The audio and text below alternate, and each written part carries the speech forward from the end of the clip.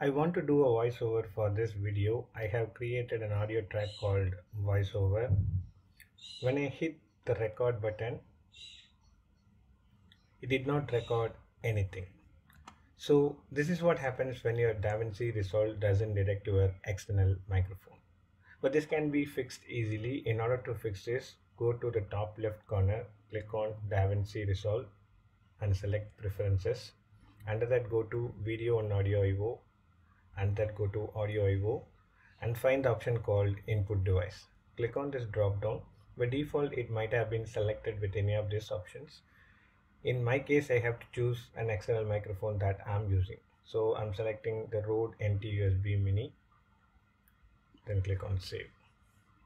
So once done, go to the audio track, click on this Fairlight tab. Under the audio track, select this No Input and choose Input. So now under audio inputs, you can see the external microphone that we have. Select that and click on Patch. So once done, close this window.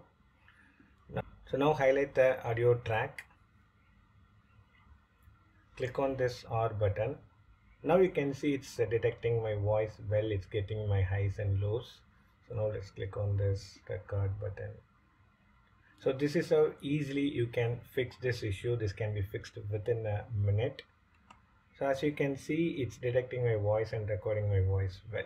So once done, again click on this R.